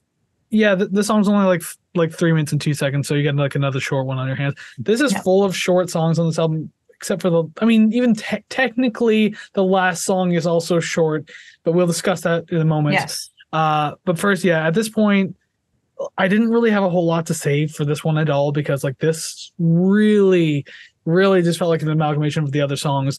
Like it's starting to feel more or less the same. I dig the energy behind it. It doesn't sound bad. It's just a little fatiguing to hear the same type of material over and over and over again. But like, I'm also trying to give it the benefit of the doubt, because I know that you can't really, you're not going to have like a lot of complexity in a pop punk album. Right. And again, these are the type of albums that probably weren't made to sit and listen to front to back, especially in a critical like format like what we do.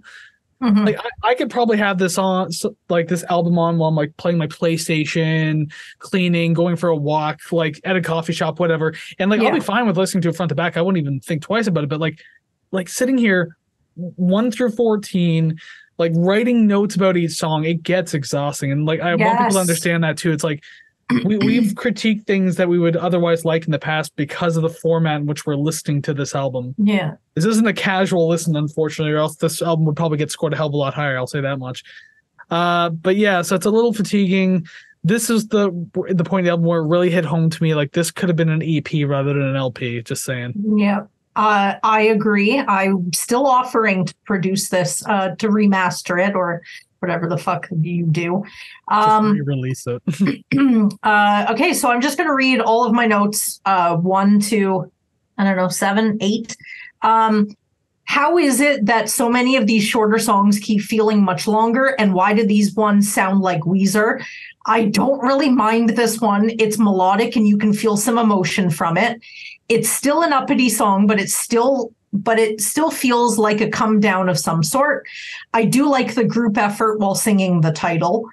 What the fuck they mean her body bleeds too much? I mean, it does, but what is that? But You didn't have to say that out loud. But is that what it means?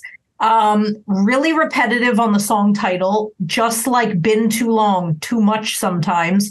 And danceable score, 7.3 out of 10. Sway and drop your body on the downbeat.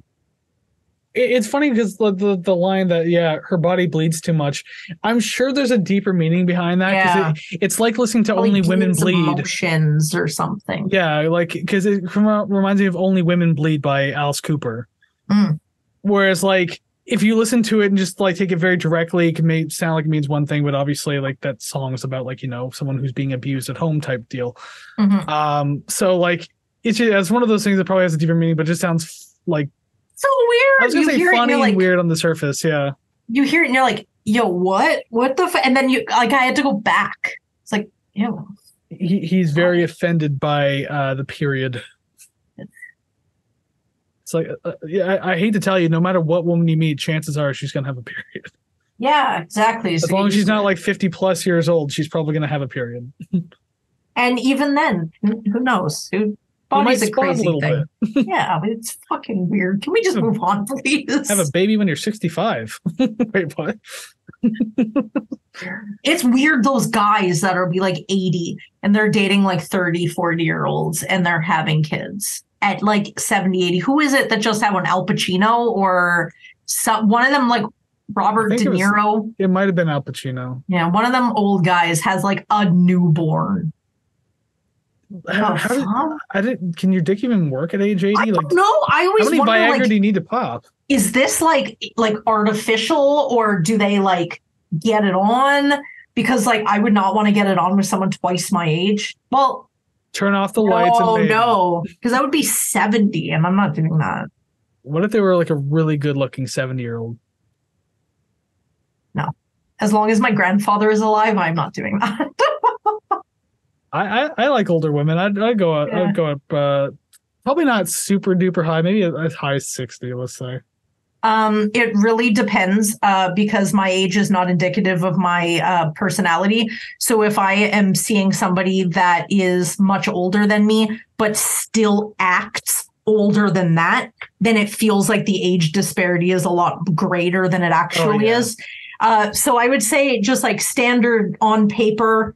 I would probably go as high as 50 right now because I'm only 35. But depending on the right person, it could be higher. I might cut back in right now, depending on how I feel in editing, because God, that was a tangent city about fucking old people, apparently. And also apparently something about Taylor Swift. Let's just leave it at that. Yes. I love her. You would. And you've made that very clear on this in many formats on this podcast in the past. Anyways, we have to get to the last song. Yes. The perfect remedy of shutting me up is getting to the last 14, song. The oh my God, perfect this is painful. Remedy. Oh my God, that was painful. Yeah, it was, right? Oh my God. That you took almost as long as the song to introduce the title. Hey. So I have a couple things here. Where are we at? That's down at the end. Anywho, my first note was 7-minute song. What is this? Did they bank all their time for this? And then I said a bunch of stuff and I don't want to ruin it, but I end up saying, LOL, joke's on me, I guess. There's a hidden song and I actually kind of like it. I've definitely heard it before. Don't know it's like a traditional song. Yeah. I was thinking Jewish wedding. I was going to say, I'm very geographically stupid. I've said that on the podcast many times, but like I heard them say Opa. Yeah. Is that like a Greek thing? I think so, but just the music, how it was getting faster and faster. It reminds me of like the Jewish weddings or is it Jewish weddings where the kid, or was that a bar mitzvah? Where the kid's sitting on the chair. Oh, maybe. I don't know. And you're dancing with them. I know very little about Jewish ceremonies. I know nothing about anything. I only know what I've seen on television. But that's what I got from that. I don't think it's Jewish though. It could be Greek, it could be Italian, somewhere around that particular area of Europe. Speaking of Italian, now I am just going to speak on the hidden track before we actually get into the main actual meat of it. So the track, it is kind of like a whatever you said, traditional sort of like it sounds like a nylon string guitar sort of like a music. Mandolin almost kind of thing. Yeah. And I just said with the yelling in the secret track, it definitely sounds like upstairs neighbors at 3 a.m. after drinking all night. And all I imagined was like an entire apartment full, like far too full of like family or familial Italians just yelling and talking so loud after a wedding. Yeah, it's 3 a.m. and your alarm's supposed to go off at 5:30. Right? And like it is awful. I can imagine that being so fun to be in, but when you're not, no, not so much. But that's what. So it's a very small percentage of people who are going to be enjoying it at any given time. I'm trying not to be offensive at any point, but that's what I got. I got from this. It made me laugh. It's not offensive to say that being loud in the middle of the night is a shit thing to do. I don't care about your culture. I don't care what you're celebrating. Realize there are other people living around you, so maybe have some consideration, especially if it's the middle of the week. Yes, exactly. And don't start knocking back when I start knocking on the ceiling. It's not the way that game goes. They just pound like this, like don't, and then they start doing like don't, don't. Like they kind of like do like off beats. It sounds like a cool jump pattern. They don't understand what you're doing. Oh my God, of course they've been drinking at 3 a.m. They wouldn't know. And then they get other things like broom, so it has like a higher pitch sound. So just like it sounds like a stomp routine going on. Just like this is the opposite, like the actual opposite. I'm gonna go downstairs to my apartment and sleep in the laundry room because it's quieter in there. Yeah, or go to work like 3 hours early. Ew. I mean, technically I could because I go from my bedroom to my office, right? So well, that's easy. I work from home. It's fine. Full-time job, baby. All right, so yes, I kind of wrote this one as like I don't want to say train of thought, but like it's kind of in that style because again, 7.5 minutes, and I was initially skeptical going into a 7.5 minute track when 3 minutes has been like more than sufficient for the previous tracks. Yes. So I just said, okay, let's see where this goes. So let's see how like I'm gonna just read these as I wrote them on the sheet here. The intro was kind of nice. I like the gentler feeling of the guitars. That was pretty cool. I really like the power and energy of the louder guitars when they kicked in. Kind of reminded me of the Foo Fighters a little bit. Actually, It just kind of reminds me when we listened to the Color and Shape or Shape and Color, whatever, either. Okay. But yeah, it kind of gave me that vibe. The verse was ultimately a little underwhelming, but the chorus definitely made up for it. And then that's where I wrote, yes, we've been had because it isn't a 7.5 minute track at all. It's exactly 4 minutes and 29 seconds. There is about 1 minute and 2 seconds of silence. And that's when the bonus thing kicks in where it's like, it's like this kind of like traditional sounding. I'm going to say Greek, but we could both be wrong. I have no idea. This traditional song that kicks in with like the mandolin and everything like that. And then you hear them yelling at each other. Every once in a while, they sound like they're celebrating, but then towards the end, they just start having freakouts. Like I literally hear the guy go. Okay, so it just popped into my head. I think it's that song where it goes dun dun dun dun dun dun dun dun dun dun, and then it gets faster and faster. So anyone listening to that, if you know what that is, tell us, please. It starts out pretty slow, like dun dun dun dun dun, and then it gets faster. Yeah. Yep. Okay, so it's that song. I'm pretty sure that'd be really easy to find too. I just typed in like traditional like Greek song, like, and then that's it. Yeah. And I kind of like at the very least this bonus track is at the end of the album on the last song and not just like a skit in the middle of the album, i.e. like the Fugees. Oh my God. I'm just trying to find as many excuses as I can to put cards up in the corner. Oh, of course. but seriously though, it's like the amount of skits they had on that album where it's just kind of like, this isn't needed. This isn't needed. So it didn't take away from my enjoyment of the album at all, like in this case, because again, I could just skip this part if I really wanted to. So overall, I actually really enjoyed this track. Probably one of the better ones, if not the best one on side B. So it had that going for it. Good closer. Yes. Now mine, I'm just going to read just like my train of thought that I was having while listening to it.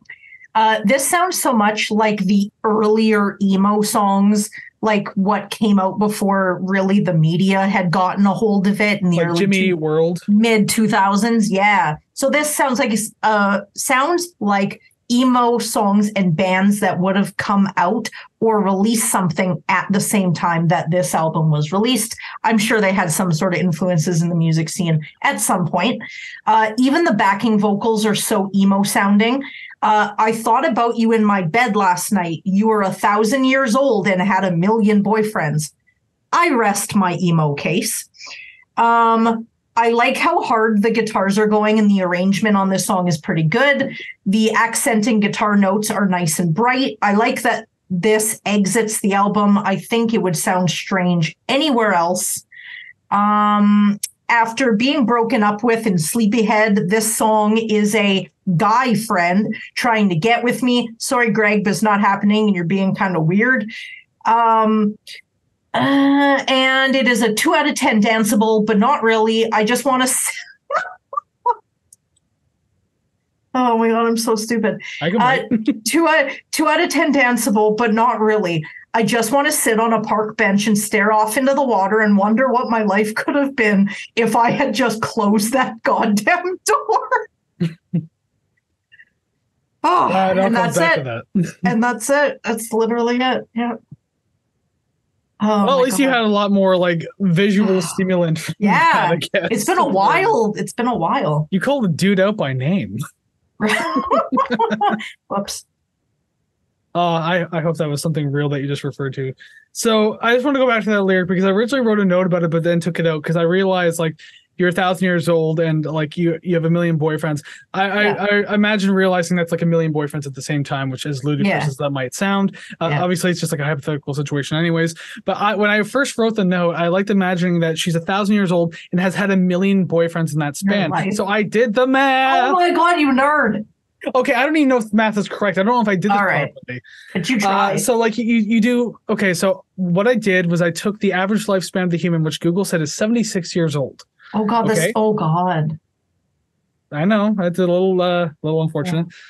So 76 years old. That's the average though, but people go beyond that, and I hope so.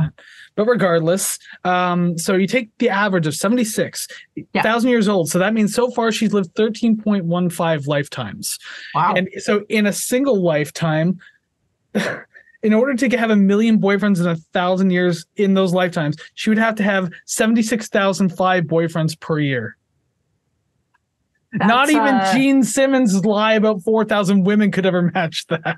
That is multiple playground relationships. They existed for recess and they ended after that. It's like a polygamous web. Like you're already polygamous and you have many partners, but then like you branch off of your own web and like have another web that connects into that one. God, I don't even know where the hell I'm going with this. Is that just a sex MLM? MLM. Yeah, where it's like is polygamy just a sex MLM? Where it's like you get one and then you have like 2 boyfriends, but then those boyfriends find a couple other girlfriends. And they find like a pyramid scheme type deal. Yeah. Oh, sorry. Multi-level marketing. Yeah. Yeah. Like yeah. Because I knew what MLM was. I couldn't remember what it stood for, but pyramid scheme, same deal. Yeah. Yeah. So is polygamy just a sex MLM? If you do the multiple web thing, then probably. But if you're just a simple polygamist, then no, then you just have 2 or 3 partners. You're good to go. That's good. You're just a small business then. But if you're doing like the 4-dimensional polygamy, like polyhedron, then chances are everything will meet back to you in the center at one point, but everything else is also connected. So any of those like conferences or meetings or whatever that you see for these crazy pyramid schemes and whatnot, that whole room would be full. They would just be everyone in that room would be like romantically linked to everyone else in that room somehow. But they only fuck you. So there's like 300 people in that room. You get to sit on a throne on the stage, and then everyone lines up like a graduation procession. You have to do a raffle to see which one of them is going to get the money shot because I don't have that much. Okay. Hey, apparently this song is about sex, so really we're actually kind of on topic. Oh my God, hard times in this economy. Oh man, imagine that a raffle. Anyway. 19 plus only at this raffle, baby. Oh my God. Alrighty then, we We're done. pull our heads out of the gutter, and that's the end of Gob's The World According to Gob. We're done talking about it right now at the very least. So hey, you know what? Thank you very much for making it all the way to this part of the review. If you indeed did, if you could stand us talking about these weird tangents and everything like that. If you are still here, then make sure you let us know what you think of this album down in the comments below, because assuming that you've listened to it in order to understand all the points we're talking about, we'd love to hear what you have to say, but you can always tell us more, because now it's time for part 2 and 3 of the podcast, which is ranking the songs. So without further ado, above our heads, boom, graphics have changed. There are names, there are numbers, so there's going to be more names, song names to be specific, because now this is where we take all 14 tracks and we rank them from worst to best, least favorite to favorite, not so great to great, whatever you want to rank it and as. We rate that's the what record. we're doing now. After this. Ooh, yeah. I knew my time was coming. Now that's a joke you've definitely run into the ground by now. Where you just cut me off with rate the record. I will never stop. You will, because I know you've forgotten a handful of jokes on the show in the past. I have the memory of a... I like how whatever you just said cut off. Yeah, I said I have the memory of... What were we talking about again? Okay. It sounded like you said a word because I heard... Perfect. Okay, yes. Haha, funny joke. Jokes. Crickets. I might even put a cricket sound effect in there if I'm smart enough. I approve. At least I've gotten a response. I've had too much caffeine. I'm too hyped up today. You're all welcome. God, it's like 10:30 at night when we're recording right now. So hyped up, Kris. Hyped. You think Ultimate Warrior ever slept? No. He just stood in a cabinet gyrating. He vibrated through walls. I mean, like, his molecules like literally just shape-shifted him. You think he's dead right now, Psych? No, he's not. He's literally the soil right now. He's the planet. Looking up, just stationary. He's just like, I want it to stop. I'm tired. Set me free, please. Okay, God. How are you feeling about potential matches? Forgot we're doing the show. Right. I'm gonna go ahead, and I think we're gonna get one. Okay. Oh fuck. I'm thinking one for sure, and one off. I am not confident enough to say more than 2, but I think we'll get more than 1. Well, we don't rank the runoffs, Jesus. One-offs. That's what I mean. Yeah. No, I mean like the one-offs where it's like some random one, like where I don't think we're going to get it, and then we do, and I'm like, oh my God, that's awesome. But I think we're going to get one really close to the top, and then one somewhere in the middle. I think we're only going to get one in the middle. Oh, really? I'm going to say somewhere between 6 to 9 is going to be that match. Okay. I think I know what song it's going to be too. I don't want to say it out loud, but like if we get to an match, I'm just like, oh, that's the one. Yeah. Like it won't be fair, right? But I you know what, whatever. I'll be honest. If we get to this match, I'll tell you immediately what it was. Okay. So I'm saying 2. That was my answer. And I said 1. So here we go. All right. Song number 14, X Shuffle. 14. Been so long. Fuck that song. I figured, because you know we talked about X Shuffle. I'm like, oh, she's agreeing with me, but then we got to Been So Long. And it's like, probably not. Did not like that one. Yeah. Number 13, Desktop Breaking. 13, 144. 144. No, we did not match that one. That was the one I was thinking. Oh, okay. That was pretty early to cut off, too. Number 12, That's the Way. Yes. Number 12, That's the Way. Near the top. Not bad. Number 11, Pinto. Number 11, Can I Resist? Can I Resist? Oh, there's your one off. Number 10, Can I Resist? Number 10, Everyone Pushed Down. Everyone Pushed Down. Number 9, Been So Long. Number 9, X Shuffle. Wow, those two are actually like literal like switch matches. Good stuff. Number 8, Looking for California. Number 8, No Regrets. No Regrets. Number 7, 144. Number 7, Sleepyhead. Wow, we're running out of options, but we're going to get that one, though. Number 6, No Regrets. Number 6, Desktop Breaking. top. Number 5, The Perfect Remedy. Pinto. You know, I still don't feel like our number 1's going to match either. No, like, it won't. It won't. We can match 2 more. They're not going to match. I'll take the 1. But anyway, number 4, Everyone Pushed Down. For the moment. Yeah, that's right. We're so fucked. Yeah, we are. We're not matching. I can guarantee it. Number 3, Sleepyhead. I Hear You Calling. Wow, I actually thought it was going to be number 1. No. I Hear You Calling. Well, my number 2 is I Hear You Calling. There's another one off. My number 2 is Looking for California. Yeah. And number 1, For the Moment. Perfect Remedy. Numero uno. I like that song. Pretty good. And by the way, you said earlier that Sleepyhead was going to be my number 1. False. Fake news. Where did it lie?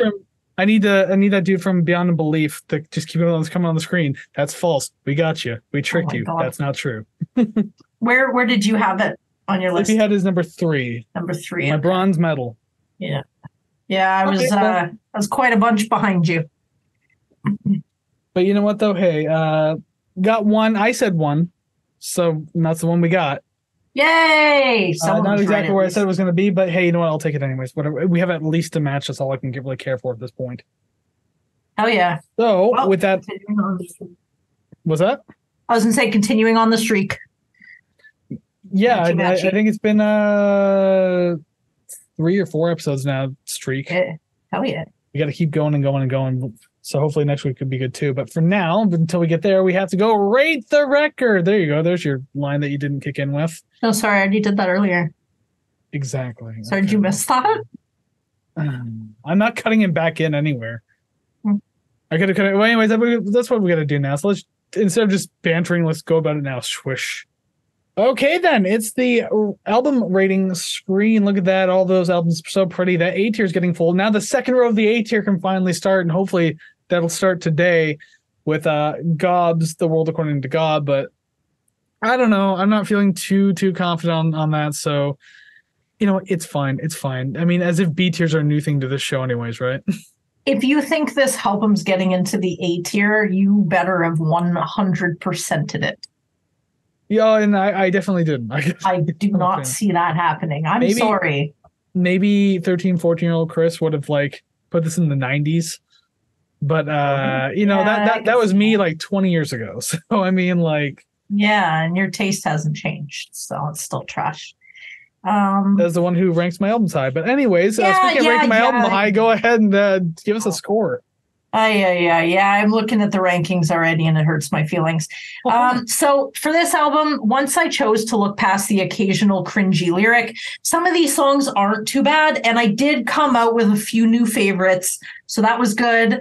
But I did rank it in the B minus, maybe 72.21. Is that B minus? Yes, it is. 73.33 is the cutoff between B minus and natural. All right, 72.21 for me. 72.21. Yeah. Well, that's not bad. I thought you were going to rate it higher, but I mean, what can you do? Just finishing off the math on my calculator here. Okay, so I just want to write down the score because I already know what it is, but you don't. That's fine. But yeah, this album is like a fun pop punk experience. I mean, when you're picking and choosing songs, but again, as I said before, as one whole sit through, it gets a little boring in the second half, especially, although there were good songs in the second half, like a couple. Yeah. And with that said, I still ranked it higher than I thought I was going to because the songs I really liked, again, just absolutely dominated. But then the ones like X Shuffle kind of really tore it down too. Mine came out to 77.85. So at the very least, I B plus tiered it. And so with your B minus, my B plus, we go into B neutral, 75.03. Wow. 75.03. It is better than Therion, but not as good as Radiohead's OK Computer. I have not heard that name Therion since like, we did the show. That was like the first season, wasn't it? Therion. No, that was second. That was second season because that was around the time we did like Frank Zappa and Psychotic Symphony and stuff like that. Yeah, all the weird stuff. That was a request. Yeah, like that was such a weird thing to actually put on.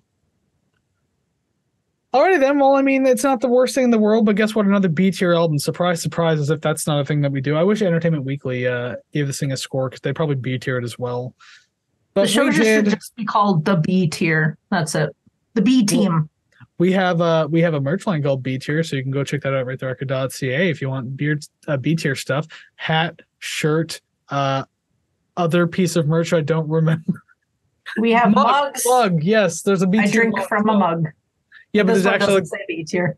There's actually the B tier line, and like I really want to get the hat, but like I don't know, we'll see. But anyways, yes, oh my goodness, that is the end of the episode. We have another B tier album on our hands, and that is Gob's The World According to Gob. So hey, you know what? Thank you very much for making it all the way through the review. We very much appreciate you having here. Once again, let us know what you think of this album down in the comments below, wherever you are, because there's comment sections everywhere. Let us know what you thought about the album. Do you agree with us, disagree with us? What do you like or dislike about the album? Where would you rank the songs, rate the record? All that stuff. That's what the comment section is for. Let us know, because, I mean, that's part of the discussion we're trying to have, musical commentary. We give you our commentary. Where's yours? Well, you can fill in that gap right now by going down to the comment section, or you can go to any of our social media pages too, Rate the Record Podcast over on Facebook, Instagram, TikTok, and Threads. But guess what? All that is found at ratetherecord.ca. All of the social media links, all of the streaming links that you can find to leave comments on as well. Once again, that merch, we have the B tier merch, we have other merch too, and I'm still trying to work on new designs. It's weird to think of. I'm not a graphic designer, so I'm not super good at like coming up with this stuff. You can request albums, and then of course, again, as I said before, the Ko-fi.com/ratetherecord RTR Club, $5 a month. If any of that stuff sounds interesting to you, you can check it out. Ratetherecord.ca one more time. All that stuff found at ratetherecord.ca. Hey, there you go. I should have just yelled "Rate the Record" again. Yeah. You blew the joke. And if you like us enough to go to ratetherecord.ca, fantastic. And if you don't, well, stay tuned for next week and then decide. And then if you still don't like us, come back the week after and just give us like a third chance, and just until you do like us enough to go to ratetherecord.ca. And who knows, maybe it'll take you up to episode 100 to give us that chance that you really like us. Right. And we got something for you on episode 100, because it's not every day someone hits triple-digit episodes, right? So, I mean, like, if you don't like us now, you'll really like us for episode 100. No guarantees. It will be a live cake eating by yours truly with just my hands and my face. Just, that's it. I was going to say it would have to only be you anyways, because I'm diabetic. But, shucks. Oh, no, that's fine. I'm diabetic and celiac, so like the cake want, I can't have it either. Oh no, that's fine. I will eat chocolate cake made with avocados and no flour. I will. Man, that sucks. That really sucks. Are you just gonna dip in avocado and chocolate sauce? So that's what it sounds like you're describing at this point. Maybe. What are you, pregnant? Oh God, don't tell me you're pregnant. Are you pregnant? I'm not pregnant. What I was going to say? What a weird fucking craving. You must be pregnant. No, because there are some like recipes where it's like you replace the oil or butter or something with avocado because it's got enough fat in it and whatnot to emulsify and all that. But if you are celiac as well, you can't have flour, so it can't really be a cake. It really just turns into like a raw batter. Yeah, but I'm not spending $11 at a gluten-free shop to get their concoction of flours. You can go to any grocery store and just buy rice flour. It's simple. Anyways. Enough of being celiac for one day. I wish I could say that in real life. Anyways, once again, that's the end of the podcast. So thank you very much for joining us. Cut that part so just before we let you go, because we are indeed done saying things for this week, Savannah's going to give you a little hint of what to expect next week, because that's what we'd like to do at the end of the episode. So what the hell's going on next week, and why are we listening to the Misfits? Well, Kris, thanks for asking. We're going to listen to the Misfits because this month is Glenn Danzig month. Yay! I'm just kidding. No, it's not. Next week, we're featuring a band whose lead singer produced an album we've already covered on the show. So I've said his name somewhere. Sorry, their name somewhere. We don't know their pronouns. We don't know how they identify. There's not a lot of female producers that we've talked about in this. I'm going to find a couple of them. What, Linda Perry or whatever her name is from Four Non Blondes? Yeah, she did Christina Aguilera's albums. Yeah, and Pink and stuff. She's really good. Yeah, she did a lot of pop music because she had a great pop rock track in the 90s. Yeah. Shit, we got to do that. Cool. No, it's not the Misfits next week, and nor is it Glenn Danzig month. I don't know if I'd want to celebrate that guy for a whole fucking month. But anyways, yeah, maybe you can connect the clues and decide who we're doing next week. You don't have to look too far back, wink. Anyways, until we see you again next week, go listen to some awesome music like Gob if you haven't, because if you're not Canadian, chances are you haven't, so go listen to Gob. And we'll see you again real soon. So take care, friends. Bye-bye.